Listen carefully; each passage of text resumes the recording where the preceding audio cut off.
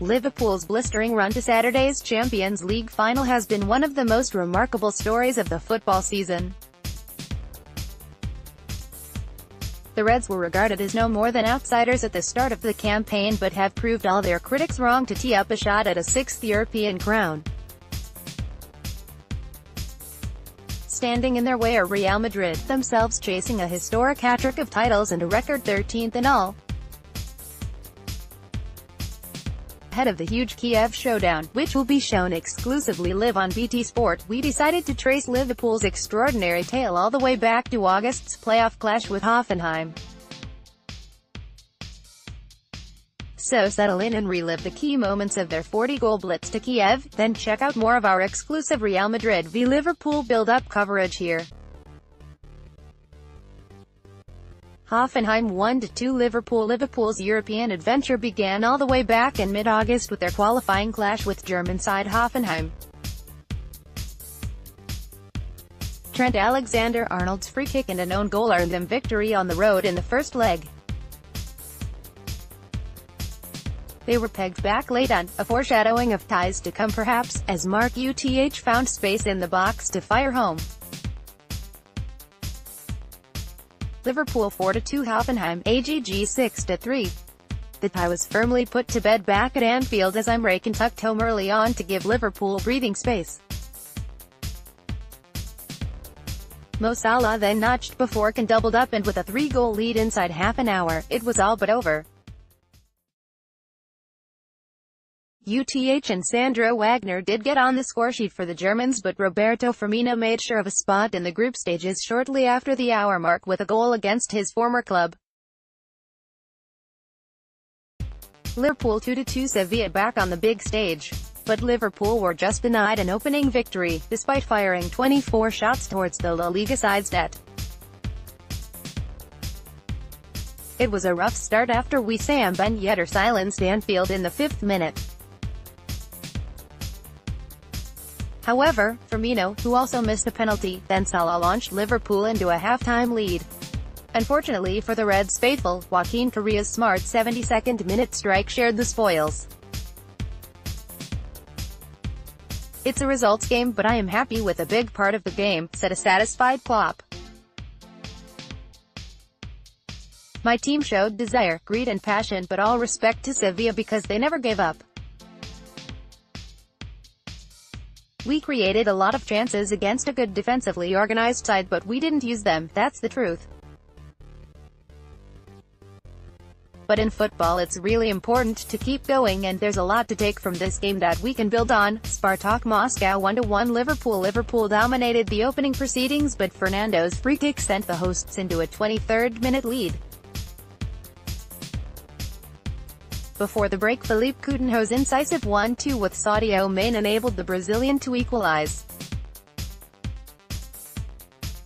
The Liverpool attack poured forward in the second half, but a winner wasn't on the cards.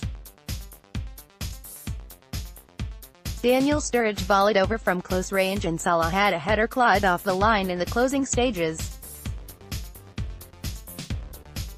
Maribor 0-7 Liverpool. The Reds thrashed the Slovenian side to post the biggest away win by an English club in the history of the European Cup. A scintillating opening 20 minutes saw Firmino, Coutinho and Salah strike, with Alex Oxlade-Chamberlain scoring his first Liverpool goal in the route too. The wonderful history of this club can feel like a backpack at times, so it is nice to write our own good piece of the history, reflected Klopp at full-time, following the stunning attacking display. "Our attitude was outstanding, we were spot on from the first second. We scored wonderful goals, played wonderful football, and it looked like they were not very good but as difficult to play against us. I love the fact we stayed really concentrated in the second half, we controlled the game and it was a very mature performance." Liverpool 3-0 Maribor. Patience was the key at Anfield a fortnight on from that 7th heaven. This time the Reds had to wait until the 49th minute to assert their dominance, with Salah's clever finish from Trent Alexander-Arnold's delivery. James Milner's death layoff presented Kane the chance to side-foot home, before Sturridge came off the bench to boost the scoreline in the last minute. Sevilla 3-3 Liverpool. A sublime first half and a second half to forget for the Reds. Firmino's brace, the first flying in after just 88 seconds, sent Liverpool into the ascendancy alongside Main's header. Despite the 3-goal deficit at halftime, Sevilla were undeterred and gained a lifeline from Ben Yedder's header. The Frenchman was then clipped by Alberto Moreno in the box, stepping up to convert the resulting penalty. The Reds looked to be hanging on until the 92nd minute, when Guido Pizarro lashed in the equalizer.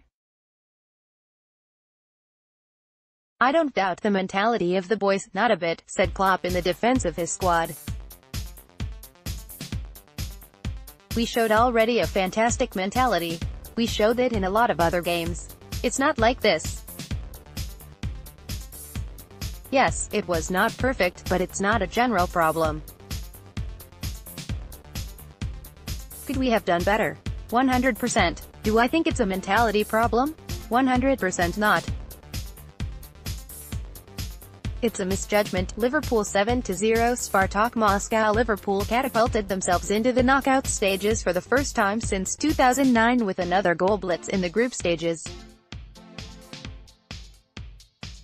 Coutinho, captain for the night, fired in a hat-trick and orchestrated the devastating front three of Mané, Salah and Firmino at Anfield. Klopp admitted the attacking prowess of his free-scoring quartet must be intimidating for all the European powerhouses left in the competition. "If we perform like this, if we are that clinical, then yes we can strike fear into opponents," added the Reds manager, having witnessed his side complete the group stages with a staggering 23 goals. "If we perform like this, then we are a threat, 100%. Porto 0-5 Liverpool. The pressure of the knockout stages certainly didn't show out in Portugal as the goals kept flying in for the Reds. Mané was the man of the moment, securing a commanding first-leg advantage with a hat-trick. Firmino once again got on the scoresheet, but Salah's 30th of the season was a standout delight. A Milner shot ricocheted off the post and the Egyptian had the poise and skill to juggle the ball over Salah with his head, before tapping in the finish. The confidence was oozing across the squad and Liverpool had one foot firmly in the quarter-finals. Liverpool 0-0 Porto, AGG 5-0. This was far from a classic. Mané struck the post, but the damage was well and truly done in the first leg. Still, Liverpool landed a quarter-final spot for the first time since 2009. "It feels really good. The last 8 is cool. I think it was time we showed up again." Good development in Liverpool in the moment. "It's a nice moment, but if you don't show up in a competition like the Champions League then nobody really will realize it," stated Klopp. "I'm happy for all the people involved that we have made that step. So it's done, it's good, now let's carry on." Liverpool 3-0 Man City. Man City's only loss in the Premier League coming into this all-English quarter-final had come against Klopp's Liverpool, and history would repeat itself in a raucous and rabid first leg at Anfield. Klopp's men jumped all over City from the outset and were 3 goals to the good at the break, that man Salah opening the scoring from close range before an Alex Oxlade-Chamberlain thunderbolt and Main's header. Almost as important as the 3 goals against a shell-shocked City team, who had received an unsavory welcome in their bus, was the fact that the Reds also managed a clean sheet against Pep Guardiola's free-scoring side.